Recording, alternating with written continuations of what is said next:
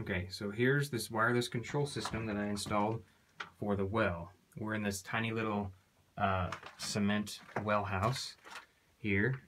Here's our power coming in. We have 220 and 110, just two breakers. The 110 previously just ran to this one plug right here to run power tools or whatever off of, and then the 220 came over here to this control box that then runs down into the well. That control box houses the starter capacitors and thermal overload switch and things like that. So what I've done is I've opened this box up and I've taken the two hots in the ground that used to come straight through here, and I've ran them up into this control box, into the relay up here, and then back down and out into here. And we'll open this up and show you what's going on inside here.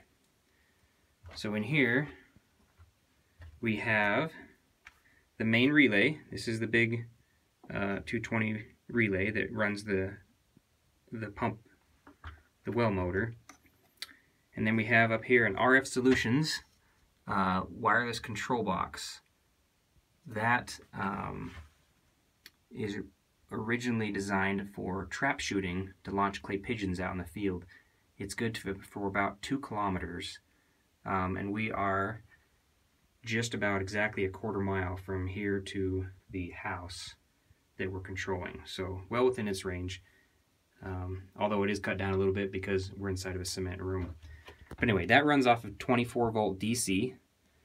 Here we have a DC power supply. So this is fed by 110 volt that comes in from that main line. It's kind of sketchy, but it comes in right here to the side. And so then it comes in and feeds this, and it also tees off and then continues clear through and then goes back up to that plug, so that it always has hot power. The DC powers this, and then this inside the wireless control box has 4 relays. I only have 3 of them activated right now. One of them comes down at 120 volts, and it runs the control, what do you call it, the coil? The coil that runs the relay, 110 volts, 120. And then we have another 110 that's switched, and it comes over and goes into this plug that I have right here on the side. So there's a switched plug here that's good for up to 10 amps. So we can plug in a signal light or some other device that indicates that the well system is on.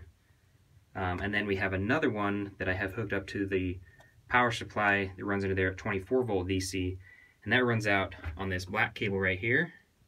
And then I have that going out to a strobe light, an orange strobe light outside that also acts as an indicator light. So that's DC.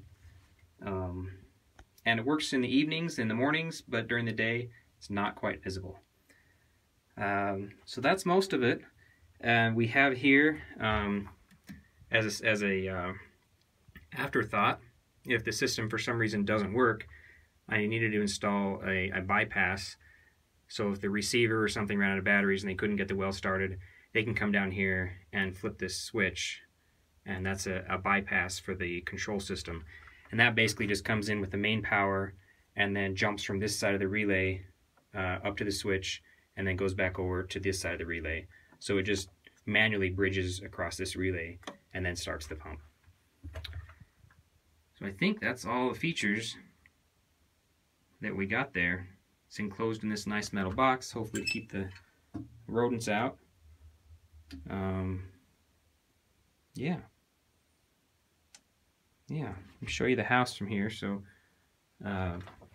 step outside this little shed, and right over there is the house. That's a quarter mile away. It's getting a new roof on right now. And then this is the little cement building that the control system's housed in. Right up here is the 24 volt DC flashing strobe light when the pump is on. and we still got to do some stuff to waterproof those connections a little bit. That's not quite finished up yet. So there we have it. That's total cost for the project, not including labor, is about $250.